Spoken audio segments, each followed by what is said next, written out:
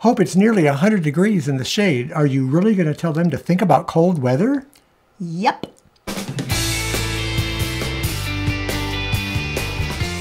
If you don't know us, I'm Hope. And I'm Larry. And this is Under the Median, where every week we talk about practical frugality. Now, as Larry so kindly just pointed out a second ago, it is right now 100 degrees in the shade in the Midwest in central Illinois. So why in the world are we telling you now is the time to think ahead and to prep for cold weather? Because cold weather comes a whole lot sooner than you think that it will.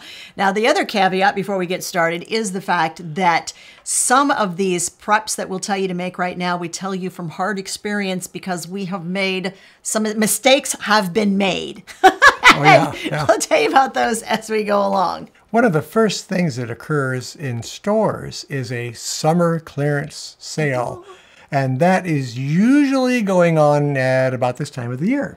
As soon as students go back to school, they want all of those summer items off the shelves, out of the store. They deeply discount them, and all of a sudden, all the fall and winter merchandise comes in, and that takes that space on the shelf.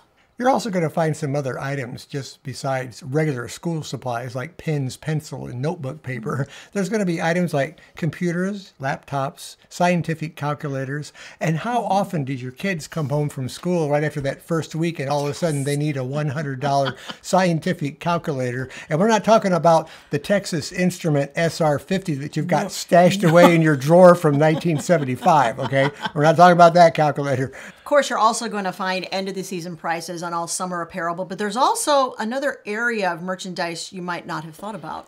Look in the garden section of the various stores, and they might have some of this stuff sitting outside on their parking lot with little yellow signs on them, but they'll put a lot of the patio furniture, charcoal grills, lawn mowers, anything that has to do with gardening or lawn maintenance will go on sale this time of the year, and you can get some of these items for 40–50% off. All right, to help you out, I created a graphic. This is an idea of some of the things you're going to find on clearance right now.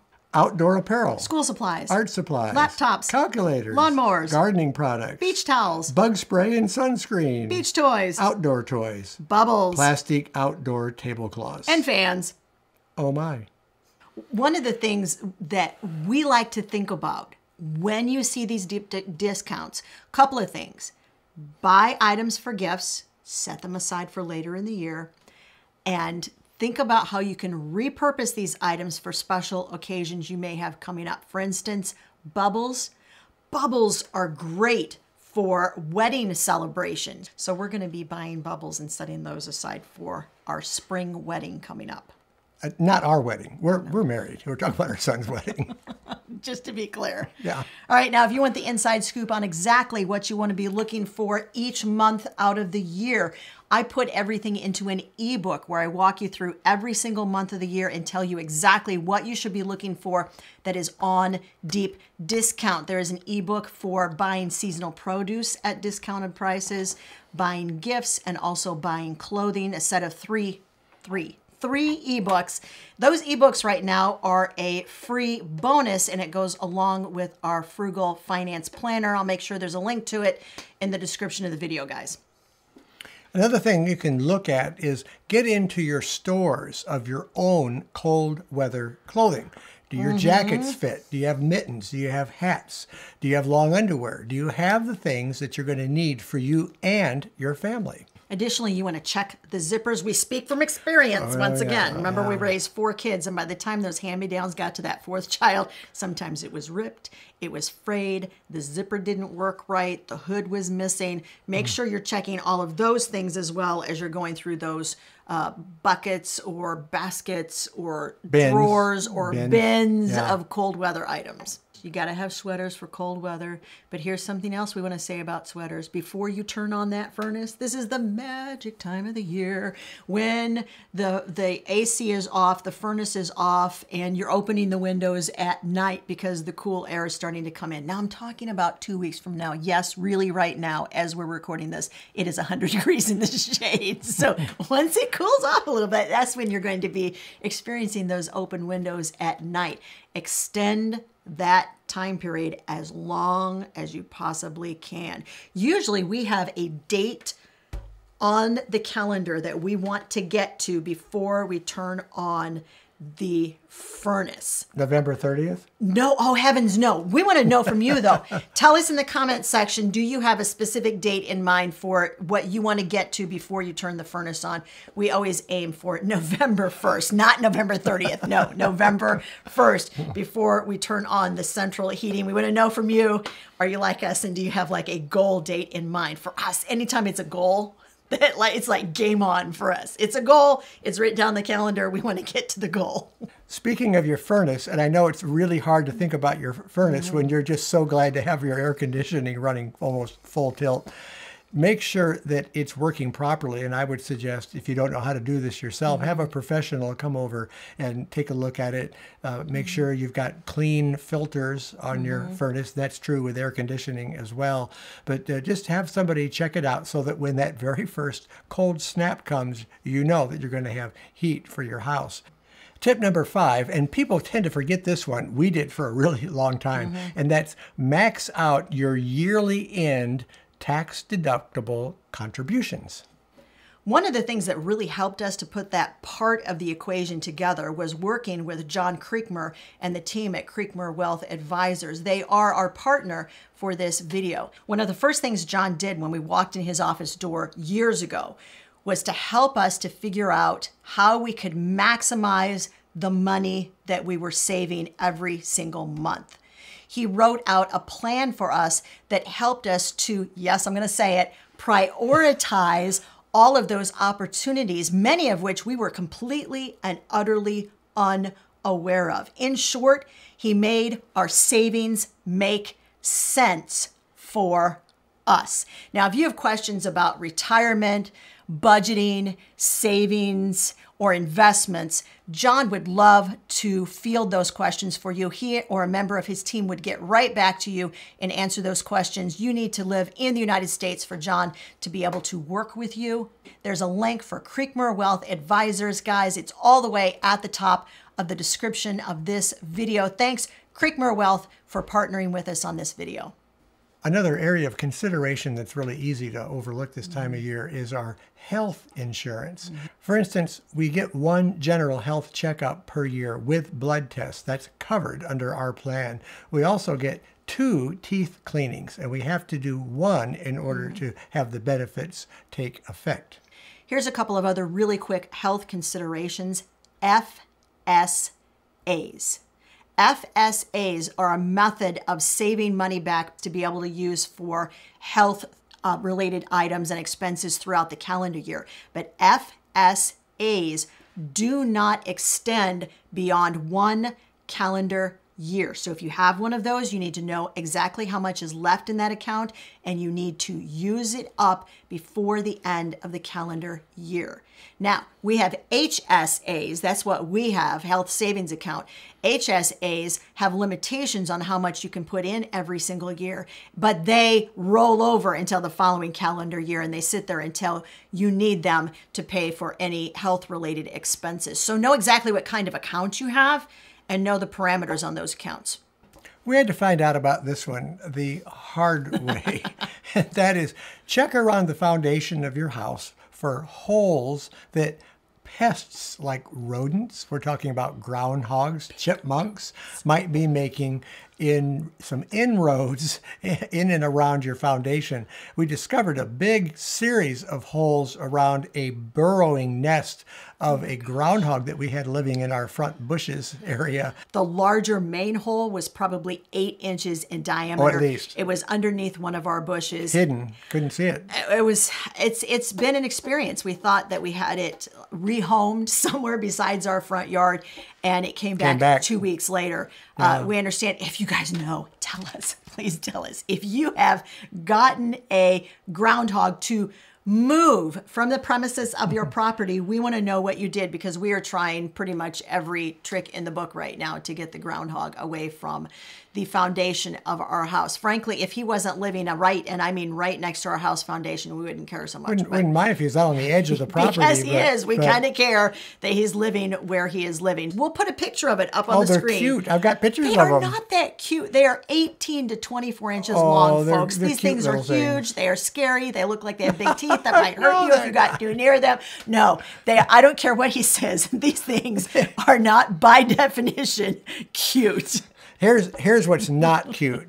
All those holes around our house can cause water from heavy rains to come cascading into the basement. So that's why we have to deal with this. You know what we're thinking about doing next? We are thinking about putting chicken wire over that whole area by that side of our house and putting cement blocks on top of the chicken wire to weight the chicken wire down. This is after we fill their holes so that they physically will not be able to burrow in that area. We have no idea whether that actually would work or not, but that's kind of, we have like a hierarchy of ways. There's all kinds of ways. Trying to get rid of the groundhog. Yeah. We love animals. We don't hate animals, but we don't want them destroying our house. Another tip, and this can be easily forgotten, and one year we did to our detriment, and that is make sure before a hard freeze that you have all of your outdoor water spigots shut off. Now, you might have a shut off inside of your house. Make sure that that line is drained so you're not going to get freezing in the pipe, causing a pipe to burst. Moving on to happier topics, here's the next hack, and I promise you this is a happier hack, all right? That is, you need to make sure right now folks, that you have all of your Christmas wish lists from your kids and your spouse and your extended family, anybody that you're buying for Christmas that you feel like I really need a wish list from them. Now is the time to get it. One of the things that we do, and this is kind of a hack, our kids have Amazon accounts. We have them make on Amazon a Christmas wish list. And then when you make a wish list on Amazon, you can make it shareable, and they share that link with us, and we're able to go right to their wish list. And each one of those items on their list is hyperlinked, thank you, Amazon, to that item on Amazon, so we can go on and we can buy it directly off of that wish list. And if you get the list before Black Friday, you can take advantage of those sales on the items that they have on their Christmas wish list. Here's something that is also, to me, a newly discovered fact. Amazon is planning to do another Prime Day in October. This is like a sub, we're giving lots of sub hacks in this hack. Here's another sub hack. If you don't currently have Amazon Prime, you can get Amazon Prime once a calendar year, once every 12 months. You can get it free for 30 days to try it. And then if you don't want to pay for it, you just unsubscribe to it within that 30-day time period, and you're never charged for it. October, I think, I looked it up. October, it just says in October. I think it was maybe around the 20th of October. Don't quote me on that though. In October, Amazon is planning to do another Prime Day event. We got a Prime 30-day free membership during their last Prime Days, and we scored some really great deals for gifts for the kids for the upcoming holidays. So I just want to make you aware of that. If you need a link to Amazon Prime, we'll put a link, guys. We'll put a section in the description of this video that says mentioned in the video, and we'll put a link right underneath that for Amazon Prime. It's going to be an affiliate link, just so you know. Now is a good time of year to check your cold winter supplies. And here I'm talking about things like your shovels, snow blower, anything that you need for your car, snow brushes, blankets, anything that you heat with. Let's say you heat with kerosene heat a little bit, like we do. We supplement with kerosene heat. I want to make sure I go out while it's warm and fill those kerosene cans rather than going out at 15 below zero and trying to fill them. So the whole idea here is just get ready for those cold temperatures by checking your supplies and making sure that you're ready. Extra blankets too. We're talking about cold weather supplies. Make sure that you get all of your extra blankets out. We like to get it out this time of the year, and we just lay it decoratively. At least I say it's decoratively. I don't think the kids think it's decoratively, but I call it decoratively across the end of their bed, so that when a cold night strikes, they can just pull it up from the bottom of their bed instead of trying to rummage through the hall closet at, say, I don't know, midnight, 1 o'clock, looking for an extra blanket, because that may or may not have happened to us, and it may or may not have woken up mom and dad while you are in the hall looking for an extra blanket. So now I am a proactive, preemptive mom, and I lay it decoratively, yes, I say decoratively, across the end of their bed. You try it too. It'll work. Anything's better than those decorative, real feathered pillows where the feathers come out of the pillows and stick you in the back. My feather pillows are perfectly fine. He just has like a personal problem with my feather pillows. I'm just going to say it.